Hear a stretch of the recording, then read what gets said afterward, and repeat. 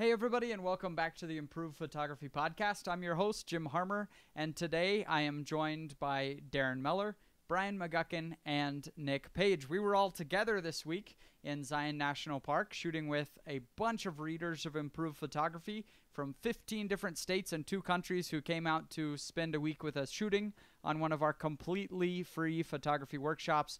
We had an awesome time, and in today's episode, we just want to share with you the photography tips that we learned this week. We want to keep it as practical as possible, things that actually made a difference for us this week. A lot of things happened this week. One, we broke a Guinness World Record. We got to shoot with everybody. I think all of us came home with some portfolio pieces. We want to talk about all of it. But Darren, tell me, maybe I'll throw it to you first. What's something that really stuck out to you, a lesson that you learned this week? Well, what stuck out to me is that you and Nick were right. I shouldn't be shooting F-22. And Nick was out shooting Antelope Canyon with me, and I decided I need to do some focus stacking. And I brought some images home, put them together in Photoshop, and was amazed at how easy it was and how much of a difference it made with my photos for having focus on the items that are in the foreground, midground, and background. So that never gets old to hear that I was right. It feels good every single time. Because it doesn't happen very often. I know. You have to appreciate it when it finally does happen. Yeah, that's right. So what kind of situations did you focus stack on, Darren? I focus stacked a lot in Antelope Canyon just because there was so much texture and you just really didn't want to miss out on it. And I felt like you were kind of cheating the scene if you had it blurry or in bokeh in the foreground, midground, or background. So I just wanted to really exhibit the texture and how the water goes through and makes these nice leading lines throughout the canyon. And it was just a situation where I had to focus stack. Another fun one, though, was when I was laying on a road where it was 25 miles per hour and we were right near a parking lot, and I wanted to focus on the asphalt, get the camera real down low and get a nice perspective, and then have focus clear from the asphalt road all the way up to the mountains and then the sunset that was happening right behind us in Valley of Fire Canyon, or Valley of Fire near Las Vegas, Nevada. Did you focus stack when we were at Horseshoe Bend? So those of you who haven't been there, I'll set the scene. Horseshoe Bend is this like perfectly circular turn in the Colorado River with this huge island plateau that comes up like a mountain that comes right out of the mountain off the island, and then you're up on the edge of a cliff on the outside of the river, and you are on the edge of a cliff. And so I was out there. I think all of us were there that night. It's midnight. It's pitch black, hardly any moon out. And we're all like walking out to the edge of a cliff to shoot. And you have to put your tripod like right on the edge of the cliff to get the shot. So it was scary. I felt like I was going to die any minute. But it was a super cool location. Did any of you focus stack there? I didn't, just because I really didn't include much of the foreground. Really, I was framing it a little bit with the foreground, but it was so dim and so dark that the foreground really, it would have been just a black in focus blob instead of a black out of focus blob. So since I didn't do a daytime shoot there, I didn't really bother with focus stacking. Did you, Darren? I did not. I was actually chasing you, Nick, and Brian, trying to get set up for our world record thing. So I ran up and down that path. I'm very, very familiar from the path to Horseshoe Bend and back to the parking lot, but I didn't have a chance to shoot it. Well, we're looking right now at I'm looking at Darren's photo, and it's really, really good. The photo of Horseshoe Bend. I guess the reason that I wanted to bring it up here is you have to really think when you're focus stacking, not just like, the technical stuff of getting a whole bunch of shots and putting the focus at the bottom, then a little bit further back and back and back. But like at Horseshoe Bend, you would really only need 2 shots to do this. One of the very front foreground, and then one of everything past infinity. Because with a wide angle lens, infinity, where you're focused as far back as it can go, is like 30 meters often. It's really close to the lens, or closer. And so a lot of times you don't need to take like 15 shots to focus stack. Sometimes it's 2 or 3 shots, and that's really all it'll take. Mm-hmm. Yeah, it kind of segues into one of the things that I was up against, as most of the people that follow the Facebook group already know, I destroyed a camera and a lens this last week, and it was my 16 to 35, which is my most used lens. And after that, I had a whole bunch of locations to go to, and I had to shoot Mesa Arch without my wide angle lens. So in that situation, I was having to do panoramas because I didn't have a wide angle lens, and I was having to focus stack because anybody that's been there, you have this arch that's literally, you know, a meter from you, and then you have to be focusing at infinity as well to get the, you know, the canyon in the background. So I was doing a panorama, and I was focus stacking, and it was a super high dynamic range situation, so I was bracketing as well. So it was a very big challenge to put all of that together, but I think I made it happen. But in that case, I was only focus stacking with 2 images, one focused on the arch, one focused on the background. So it was the focus stack that destroyed your Canon 6D and your 16 to 35? No, it was because I destroyed my 16 to 35 that you had to that I had to do all of that. Like, I shot more panoramas this past week after destroying my wide angle lens than I've ever shot in my entire life, just because I'm so used to having that wide perspective and wanting that like everywhere I go pretty much, that with my 28 to 70, like that wasn't ever wide enough. So I ended up shooting so many panoramas this past week. Well, you know, I did as well because I was, you know, shooting with the Fuji X-T1, and I wanted the resolution that I'm used to when I shoot landscapes, 36 megapixels like I had on my D810.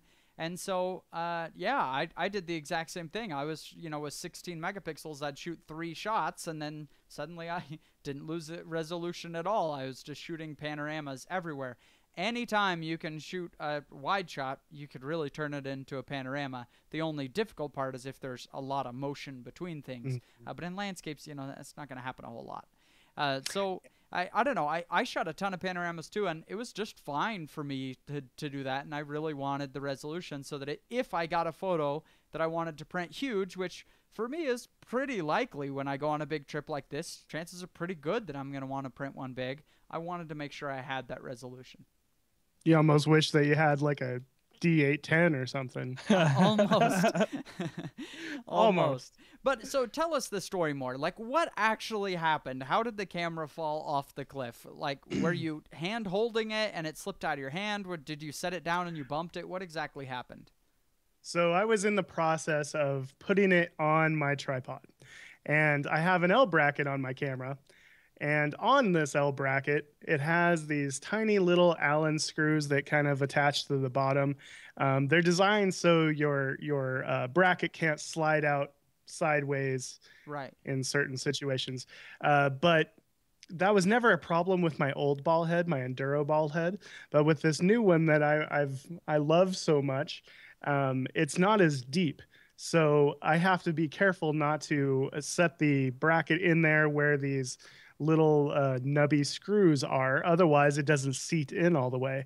And what happened was I thought that I had it in there seated well. I tightened it down, I let go, and my camera just fell off and began to roll down this giant, like, 100-foot hill on hard sandstone. And there was probably, I don't know, 75 photographers there, and it just happened in slow motion because, like, the first couple bounces, if I was quick enough, I could have grabbed it, but then it just slowly started picking up speed. Yeah, exactly. I'm glad that I didn't try to get it because it would have been me at the bottom of the hill, probably in just as bad a shape. But yeah, so all the photographers there, they were, I ran into several at my shoots later on in the week, and they're like, "You're the guy that dropped your camera down there." And I probably ran into some other bearded man. That wasn't me.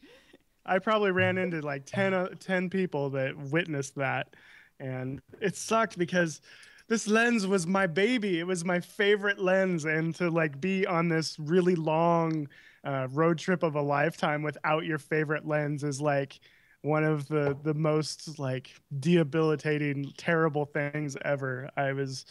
I was really, really bummed out. But luckily, Brian saved the day, and like he bought another one, and then when he flew out, he brought it to me, and then I paid him back. But it made for a much more expensive road trip on my part. It was a very expensive trip for Nick. One of my favorite parts about that story, though, Nick, was a guy went down for you to retrieve your camera, but tell everybody what he brought back up. Yeah, so he goes down there trying to get my camera and to get my lens, just on the off chance that anything's salvageable. And he brought up like pieces and parts of like 5 other lenses that weren't mine. What? Because it happens so often that like it made me feel a little bit better, because obviously everybody drops their camera down there. It's just the thing to do. But the thing that sucked is the only thing I couldn't find was my SD card. So I lost photos, and that hurts. Luckily, like it wasn't any like super amazing, awesome shots that I was probably going to print or anything. But, you know, I went on some long hikes, and anybody that knows Nick knows that I don't like long hikes. So like, that's probably what I'm the most upset about, is I lost the proof, the evidence that I actually went hiking. So yeah. That is pretty tough. That was so sad when you posted that on Facebook. That was awful. But we put it on the Improved Photography Facebook page, and at least you got some sympathy from it. Yeah. And I mean, to make up for it, we did have an awesome week, because we broke the Guinness World Record for the most light orbs in a single photo. So you really just have to see a photo of this. If you haven't, if you're not sure what a light orb is, you just have to check it out to see what it is first for it to even make any sense. But basically, what it is it's a big ball of light, a big ball of light that you make by holding like a flashlight on the end of a string and swinging it in a circle. So we're just making like this, well, just big ball of light is the only way I can explain it. And you're capturing a long exposure at night so that you see the trails of that light making the big circle, right? And so there's the Guinness World Record currently is 200 light orbs. And it was set by, I think, the East Coast light painters or something. And what we did is we created, we made 275, but only 235 were clearly visible in the photo.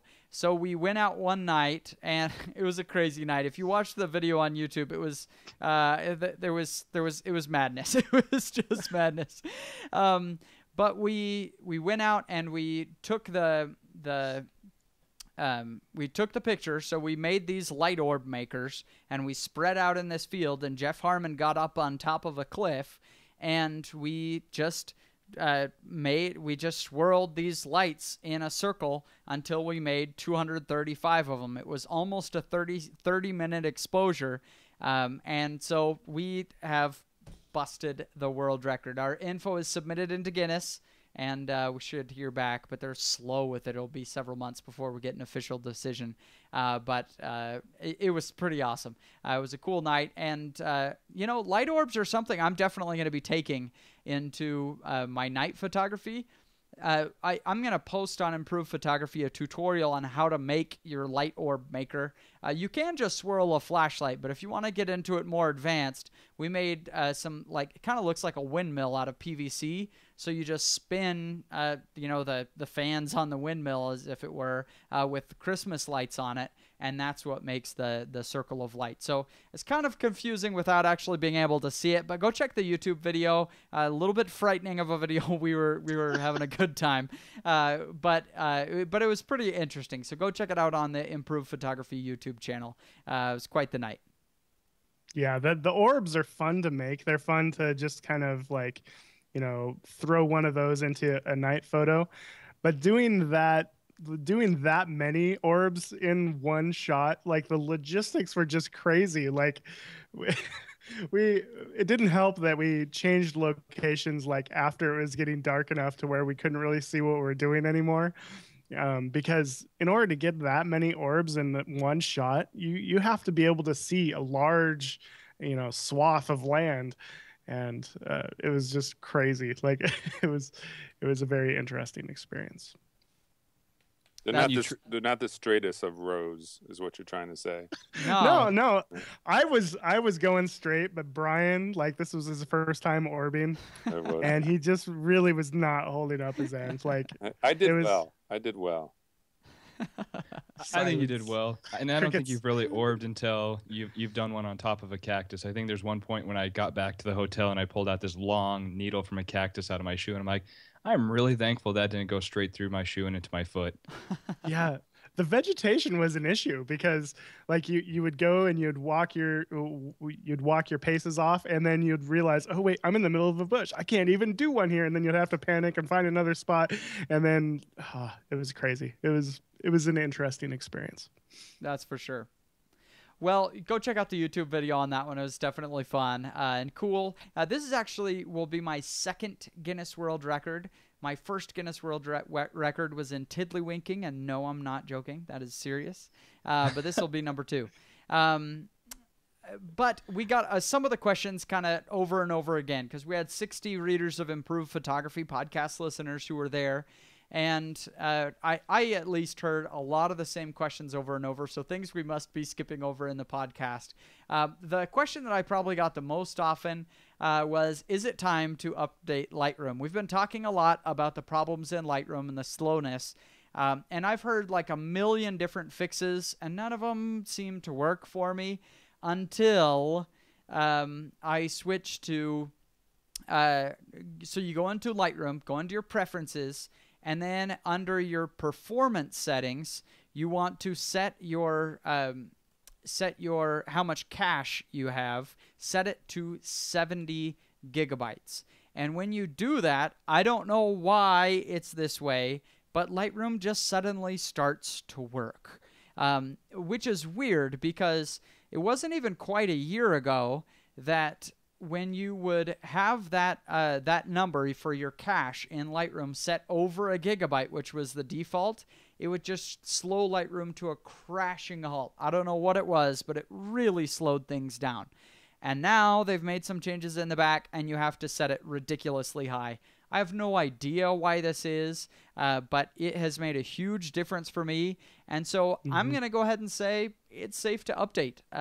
Change that number. We're going to want to change that to 70, but if you can do that, I'm actually using Lightroom pretty normally. The input's still kind of slow, but everything else is working pretty well. So for me, I would go ahead and say update. Have they changed the import dialog back to the way it's supposed to be yet? Not or is yet. it still the new? It's still the new one, which is just ugly. Or if you use the move tool on import, then that's something to be aware of. But it's just ugly. It's fine. So I would still say to update. They did promise, however, that they are going to switch from the Fisher-Price one that they have now back to the old one. So we should be seeing an update on that whenever they get around to it. Very cool. And thank goodness we have Jeff Harmon on the show. I mean, he has given us wonderful advice of when it's, possible to update, what the drawbacks are. And I kind of did a mix. I left my main machine that I call my workhorse machine, my desktop. I left that on Lightroom 6, the older version of it. And then I updated my laptop to the newer version of it. And then I listened to that advice in our private conversation we have between each other to up it to the 70 gigabytes. And literally that is a night and day performance change. So I do recommend that people give that a shot. Yeah, I experienced the same boost in performance as well.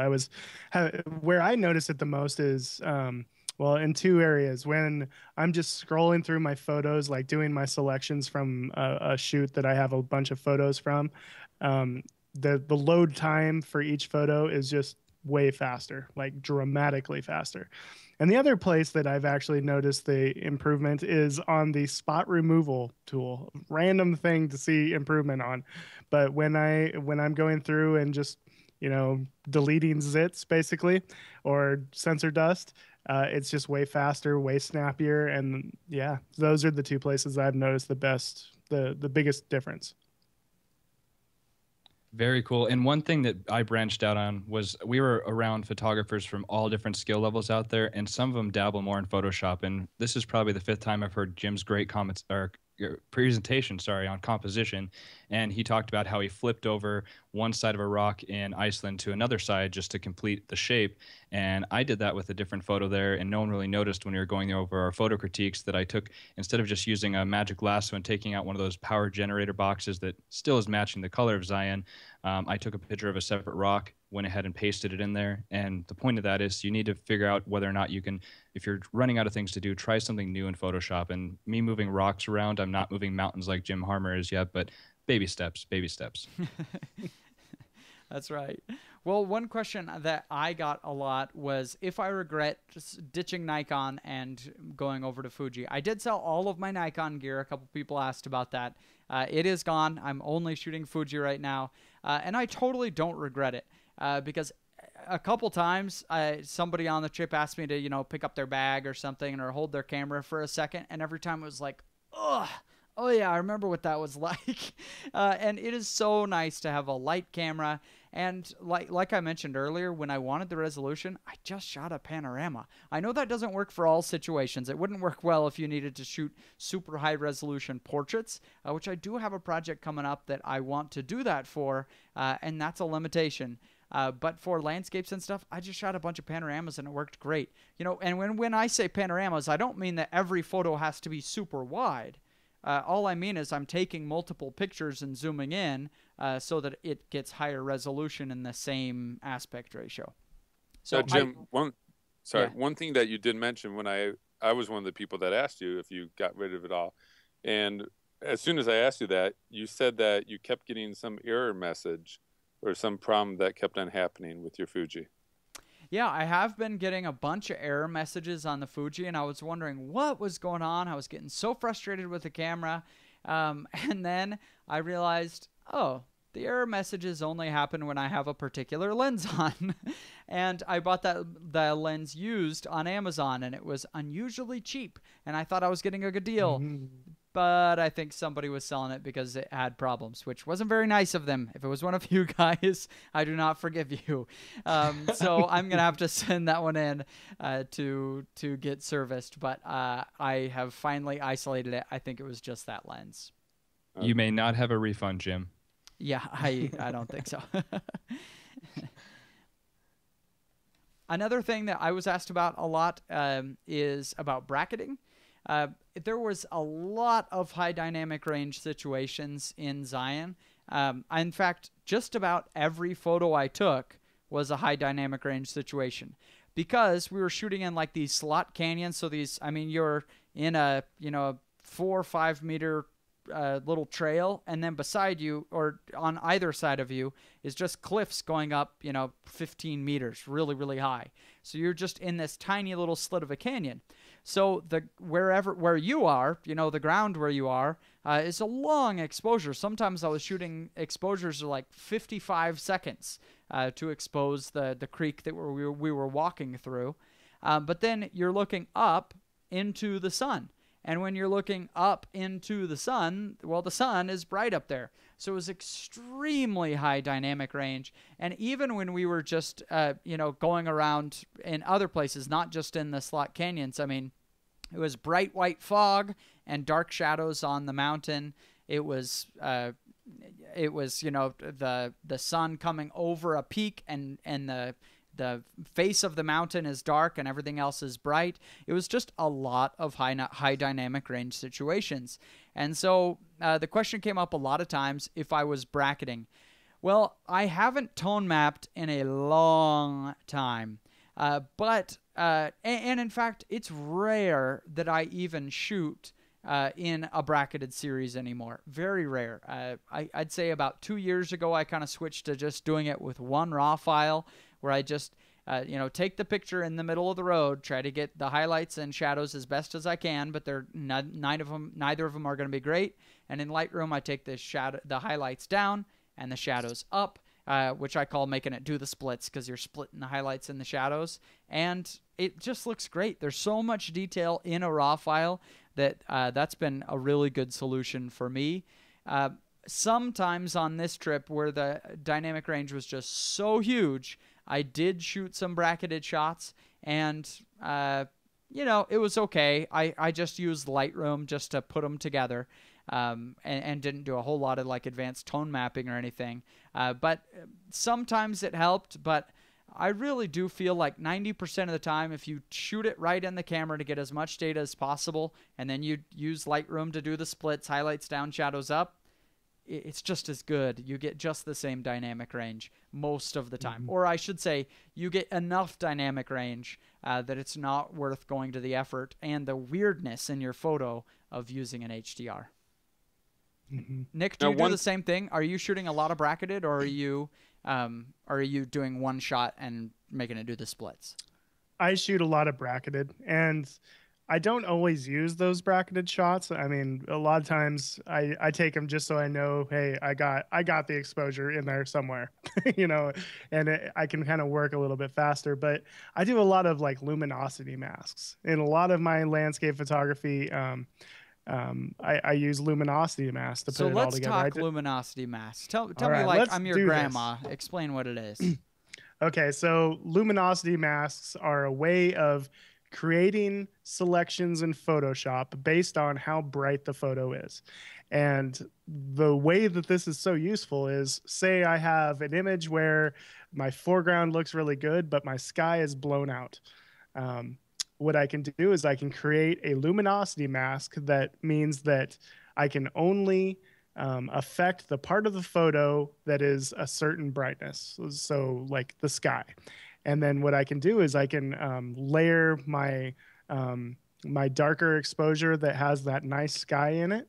I can layer that over the top of my brighter photo, select just the bright parts of the image, and then just paint in, literally just paint in my darker exposure, thus painting in that beautiful sky from the darker photo.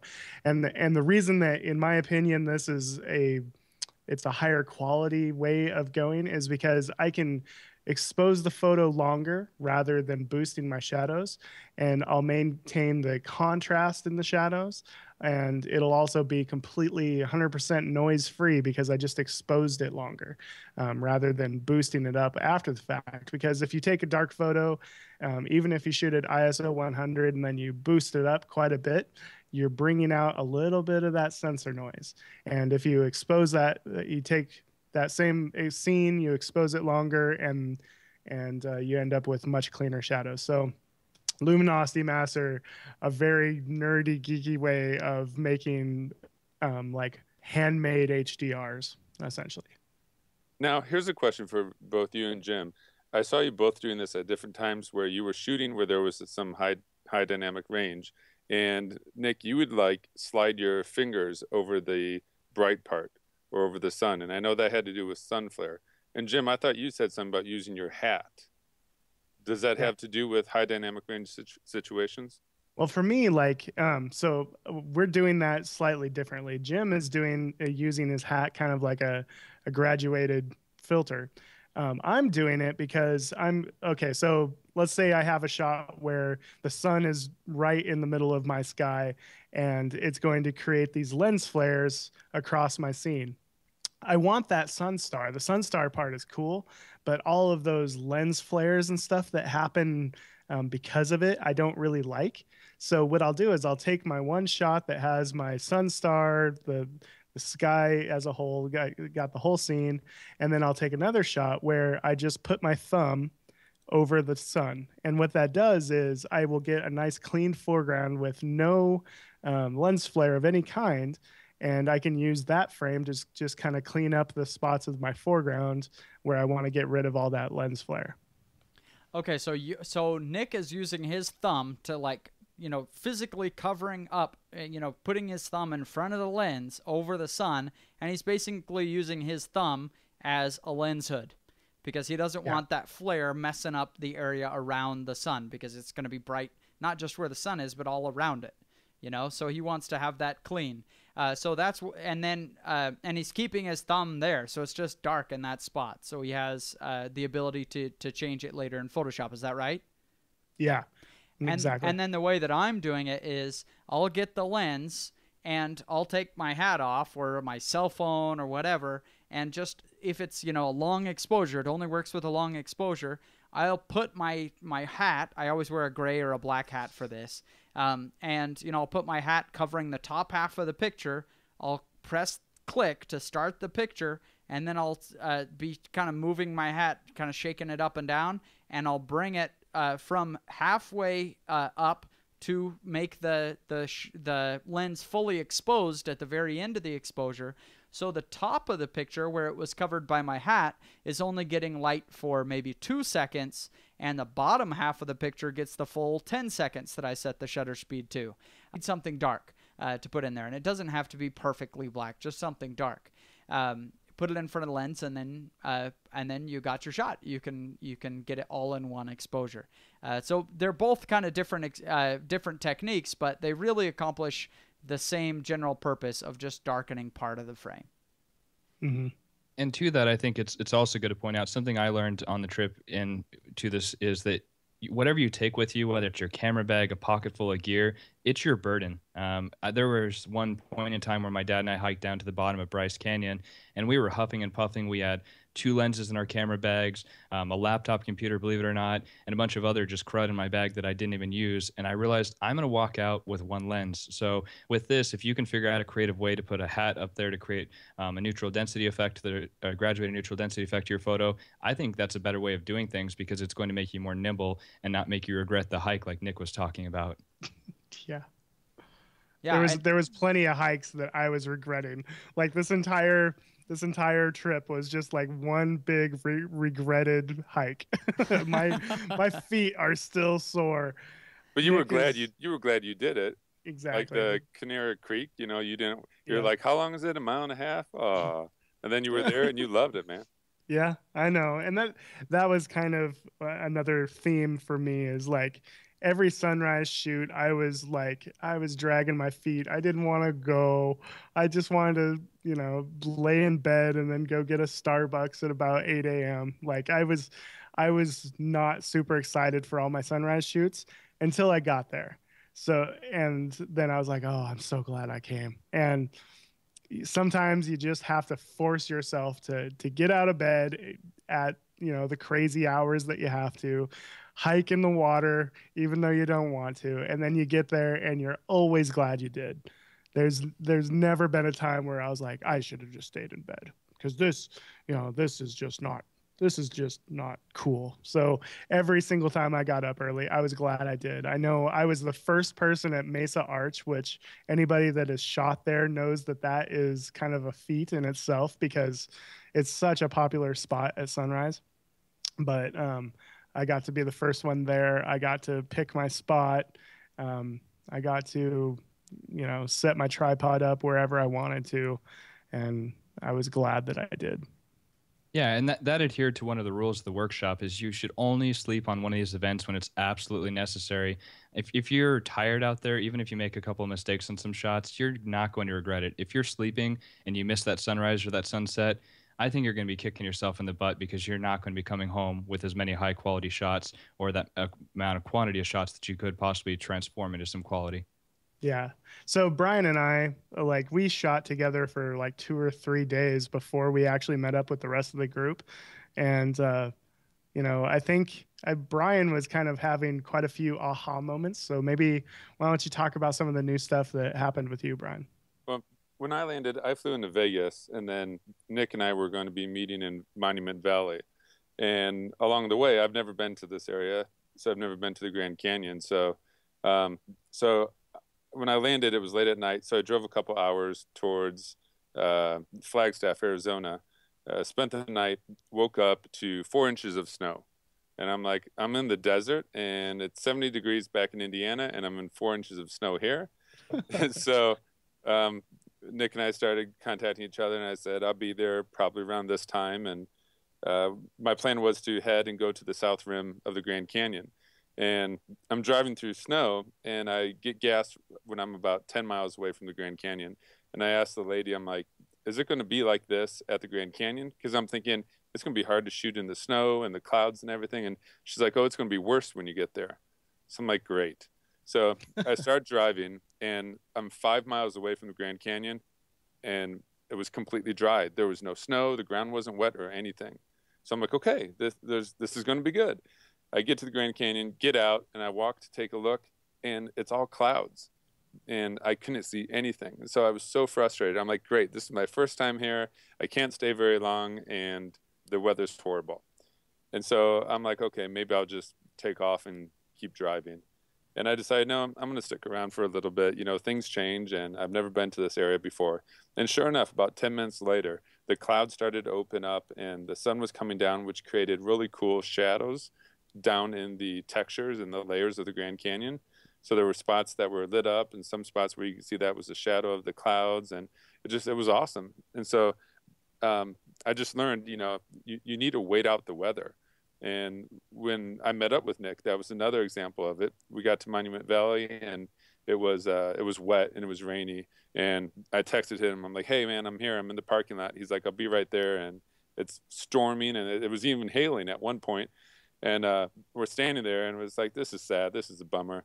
And we just said, well, let's just wait and see what happens. And sure enough, it stopped, and there were still rain clouds up above, and the sun started to set, and it just popped a little bit of color up there that you typically don't see, because normally you see a nice clear blue sky, you know, with the monument out there. And so that was awesome. And then we stayed at a hotel that was about 30 minutes away, and the plan was to wake up and go back there again. And we woke up, and there was snow again. And we're like, okay, well, what are we going to do? So we're like, well, let's go check it out. So we get there, and it was beautiful because you had the snow all over Monument Valley, but you could see like the red road and the red mud still. And it just was awesome. It was a totally different shot than what we had from the day before. And both of those shots are pretty much different than the typical shot you see of that. Mm-hmm. So I think just learning to just wait out the weather, you know, when you're doing landscape photography, being patient, you know, go inside and eat some breakfast, or, you know, have a cup of coffee and then come back out. Because when you've got clouds and storms like this, you're getting different photos of the same location. And that was amazing. So that was probably the main thing that I learned. Yeah, it was cool because we were there, and at least I got, since I was sitting there tapping my toe waiting for Brian to show up because he was having his Grand Canyon adventure. But it looks like I shot it in 3 different seasons. I mean, when I first showed up, there was like low clouds kind of obscuring the monuments. And then later in the day, we got those the color where it looked like there was a thunderstorm happening back behind. And then the next day there's snow. When we're shooting in these like high deserty kinds of places or mountains or anywhere like that, the weather often changes often and fast. So just being patient and hanging out and waiting for things to change if they're not perfect is always worth your time. Well, you did some extracurricular shooting, not just landscapes, Brian. We've been seeing you on TV. Yeah, well, that was after the trip. Yeah, it was after the trip. But tell us about it. Well, I flew back home, slept for 6 hours, and then had to wake up because I had a shoot in the morning. And then after the shoot, I got to go down and shoot the Colts versus the Broncos game. I've shot the Colts games a few times, and never, though, with Peyton Manning. So that was one of my bucket list games to shoot, and had the opportunity to go down there and do that, and got some decent shots of Peyton Manning, and it was packed. It was totally different than the Lions game that I shot with Nick, where there were a handful of photographers. Where here for this game, it just was packed, and because it was back in Indy, Manning waited to come out. He didn't come out on the field until right before introductions, and as soon as the game ended, all the photographers rushed out. And you know, usually there's just like one circle of photographers around the quarterbacks as they shake hands and all. There were at least 5 circles. There were at least 50 to 60 photographers, all like pushing. And the poor guy behind me, he wiped out. It was like a stampede, but it was a good game. I'm learning to continue to get better shots of the catch, which that's typically the hardest part to catch in a football game, is a receiver jumping up. And so I'm starting to spend more of my time when I shoot NFL games shooting from the end zone instead of along the 10 or 20 or 30 yard line on the sidelines. It gives you a better opportunity to see what's going on. So. Mm-hmm. And what lens are you using? What's your short lens? This time I had my 2 camera bodies. I used my 5D Mark III, and I rented a 400 2.8. lens. I can rent it for $100 for the weekend. I pick it up on Friday and have to return it on Monday. And then on my 70 Mark II, I had my 70 to 200 2.8. So those were the only two lenses I used during the game. And at the very end, I had my 24 to 70 that I put on just as everyone goes out to get the quarterbacks shaking hands. Huh, very cool. And what was your shutter speed for most of the game? Good question. Probably around 400th, 1/400th of a second. Whoa, that's slow. And that worked though, huh? Yeah, it was working. And a lot of times, some of the stadiums, like in the past, whenever I shot in Minnesota, I always had to shoot at like a 1600 ISO for some reason. This time I was shooting closer to 1000, which it just was interesting to see the difference in that, just from the lighting that comes in at Lucas Oil Stadium compared to the Vikings. Wow, very cool. Very cool. Well, you got some great pictures from it, so congratulations there. And yeah, it looks like a lot of fun.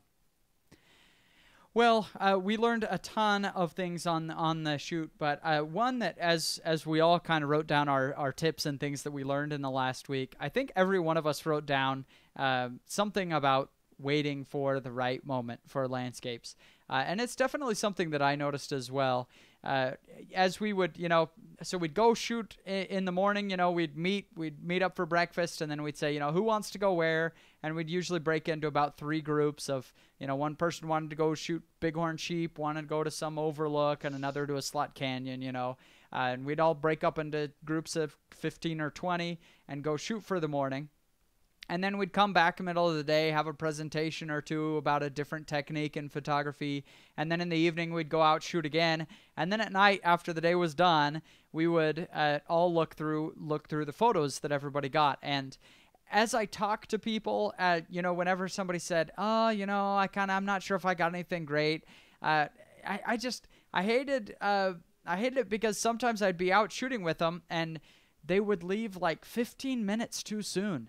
And right after they left, it was the moment and everything looked good. Or, I'm tired and they'd leave. And then everybody'd say, let's go do night photography here or there. And we'd go shoot. And that was the picture of the day, So, landscape photography really is a lot about just your willingness to put forth the time. You travel clear around the world, you get to an awesome location, you're ready to shoot, all excited, but I so often saw people kind of giving up a little bit too soon that you just got to be patient and wait for the shot. I am like the least patient person on the planet. I'm not patient with anything in my life. I'm trying to get better at it, but it's not a virtue I have yet. But I've shot enough landscapes to know that you really do just have to wait. And sometimes we got to locations 2 hours before it turned prime, and you just got to kind of wait it out until the lighting is just right if you want to get that excellent, epic photo of a location. Otherwise, you get an awesome location with not so great lighting, and it's always going to be a meh kind of photo because of that. So that's, I think, one thing that stuck out to all of us. Yeah, it's crazy how often it happens where you're at a good spot and the sun just barely pokes over the horizon and all the photographers pick up and leave. And I'm like, no, we got to wait, because those moments, 10 minutes after the sunset, the actual sunset, that's when all the color happens.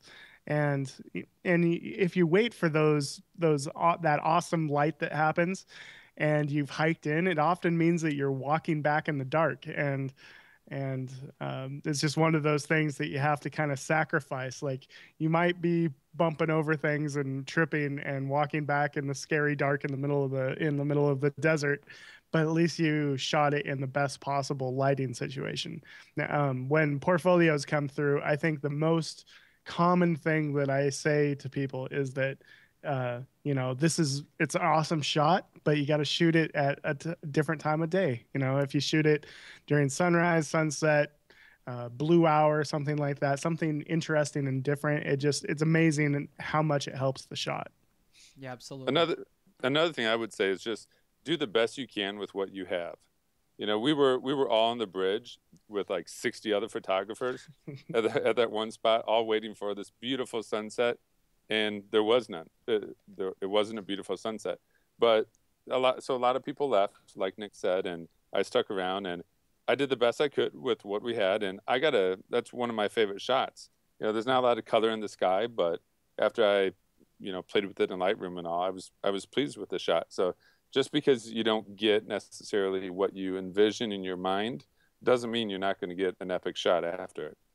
Yeah. And you can always replace that sky anyway. Right. That's what I was going to say. I know a guy who has a tutorial on this. Just go to improvephotography.com/sky replacement and you get Nick's tutorial on how to take a sky and put it in a different landscape or a portrait, anything. He walks through a bunch of different examples. And I use that a ton for this last trip. In fact, I used the actual product that Nick and I put together. Nick did all the video tutorial. And then we both looked through our Lightroom libraries of a bunch of backgrounds we've just taken over the years. And so when you take a shot like this over the bridge that was a beautiful location, but there was just no sunset, you just go in there and you get one of Nick or my sunsets and you put it in your photo and it's totally yours. Those are totally yours. You can use it for commercial purposes, anything, whatever you feel like doing with them. And the whole thing is only $10. So go to improvephotography.com/sky replacement. That is well worth $10. It's something that I even use a lot. But the teaching on it is excellent as well. Yeah, well, it's most excellent. I wanted to say real quick, it's most excellent also because once you've used it once, you actually go out and you'll shoot and you'll say, okay, I have a great foreground here, and you actually can put it together with the sky replacement and make it believable. I did that with coral pink sand dunes when I wasn't sliding down the dunes like a little kid, but I used the sky replacement in there and it looks gorgeous. And otherwise, I wouldn't have taken the shot if I wouldn't have had Nick's sky replacement in the back of my mind. Very cool. Well, we only have a second left, but we want to share our doodads of the week. Mine is the Cerevo Live Wedge. This really only applies if you are a media professional or a hobbyist, a tech enthusiast, but a lot of you are, and maybe that's why you're into photography as you're doing media. So we're working on getting all of our podcasts in video as well as audio. It's going to take some time. I can't promise it right away. And I've tried things like the Blackmagic ATEM and many others trying to do this live switching. So you have a bunch of different video cameras. You have people on Skype. You want to show your desktop. And I don't want to record all those things and then spend like 2 hours after every episode in Premiere editing a video together. I want to do it on the fly, like how when you're watching the news, they just switch between cameras and stuff, and you see it right then. So that's a live video switching. And this is a $1,000 device that takes 4 HDMI ins, and you control it from an iPad.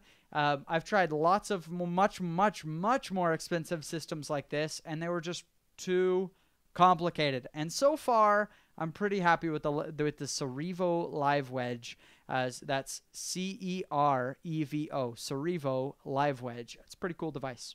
Nick, what do you got for us? So I have neoprene socks.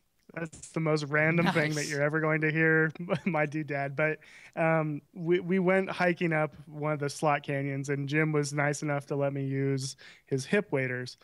And it was awesome because they were nice and warm. They kept me dry, and we were walking in this frigidly cold water. I don't know how you guys did it without hip waders, because there's no way I could have toughed it out. Cold. It was ridiculous. Like, no wonder we all have colds. But walking around in hip waders is not the easiest thing in the world to like go on a long hike in a set of hip waders. But these NRS neoprene boundary socks, they're designed for kayakers, but they're completely a waterproof sock that goes all the way up to your knee. And you could easily just toss these in your camera bag, keep your feet completely dry. If you had a set of like water shoes to put over the top of them, it'd be perfect for this type of stuff. So if you're going to be sloshing around and stuff, these would be a good investment. I'm going to be hitting the buy button right after this podcast. Very cool. Brian, what do you have? For me, there was something where, I saved Nick by bringing him a 16 to 35 lens. He saved me. Well, he didn't save me, but he helped me by letting me use some of his Zeiss wipes They're alcohol-free, pre-moistened, like lens cleaning wipes, and I think he said he had like a box of 400. I see him here on Amazon or something for like $23 for 400 of them, and it was great just using one to be able to wipe off the front of the lenses and just have those clean, and it was easy, and just toss it when I was done. And especially when you're shooting in places where there are like waterfalls and that water sprays up, and if you don't catch it right away, it's just nice to be able to have one of those wipes to clean it off. So Zeiss wipes. And you're not using this for an imaging sensor, right? Correct. I just was using it on the front of my lenses. Okay, good. Every time I hear somebody trying to clean an imaging sensor and they use any liquid, it always ends in disaster. I know some people do it that way, but I'm just saying, just get a PEC pad, dry, wrap it around your finger, and wipe it on the sensor, and it fixes every problem I've ever had with a dirty sensor. So these look really cool for a lens. In fact, I think I'm going to pick some of these up because the moisten, so it'll be nice to get off bigger smudges. But I probably wouldn't recommend this for cleaning an imaging sensor. Right. And Darren, what do you have? Well, we've had some people write in saying that we have some really affordable doodads of the week, and I was fortunate enough that someone joined us on the trip, Jeff Peterson, who also joined us in China with a $9,000 lens, and we're talking about the Canon EF 500mm f4 L-glass USM lens that has image stabilization in it, and it is a big piece of lens. It is about the size of a bazooka, but he also had it on a 1.4 teleconverter, the version 3, and I slapped my APS-C Canon 70D on there, and I got some really cool close shots of bighorn sheep because I was clear out at 1120 millimeters. So if you have about 10 grand laying around, then you can get real close on some wildlife, even if they're not that far away from you physically. Well, very cool. Well, thanks for joining us in this episode of the Improved Photography Podcast. We enjoyed seeing many of you out in Utah and Arizona on our free workshop. If you want to join us in Yellowstone, we are going the first week of January. Go to improvephotography.com/workshops. And also be looking out for the Lightroom Steel 2016. It is coming out very soon on Black Friday. Every year, I spend months and months and months and months and months putting together a brand new collection of Lightroom presets and training. And in this one, I really went over the top in the video training portion. I hired a video crew, and we did a really, really cool shoot showing how to use flash photography. And so you're definitely going to want to pick it up. It's the best product we produce, no question about it. It will be at improvephotography.com/presets on Black Friday. Don't forget it, because all the other stores, you get those ads for Black Friday, and they aren't even sales anymore. It's not even worth going out and shopping on Black Friday anymore, the end of November. But this is a sale that's a true, real sale, because of the rest of the year, the bundle costs over $400. So you got to get it on Black Friday, $39.99. And thank you for joining us in this episode. We'll see you in another 7 days.